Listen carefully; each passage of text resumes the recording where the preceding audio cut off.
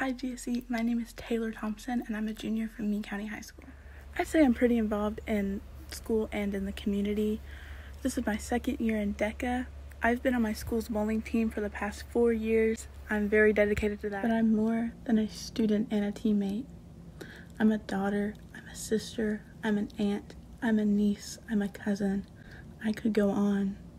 But most importantly, I'm somebody who strives to have a good influence over everyone around me, no matter what kind of relationship I have with that person. But there's more to my personality than just being a good influence over people. My mindset is that no matter how good I am at something, I can always grow and improve and do better as a person.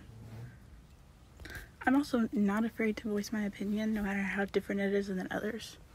However, going hand in hand in that, I am also very open-minded to new perspectives and new opinions, and I will never disrespect somebody else's opinion. I also have a very positive attitude that makes it really easy for me to form friendships and relationships with different people. These people skills can often put me in various leadership roles, since I can give efficient directions in order to guide a group to success. Personally, I think that getting accepted into GSE and working through the GSE program would push me to be an even better leader, and that's what I am most excited about. I am also looking forward to stepping out of my comfort zone. Hopefully, applying and even filming this is such a big step out of my comfort zone, and getting accepted and working through the program would be just such a monumental step out of my comfort zone for me, and I'm looking forward to that tremendously.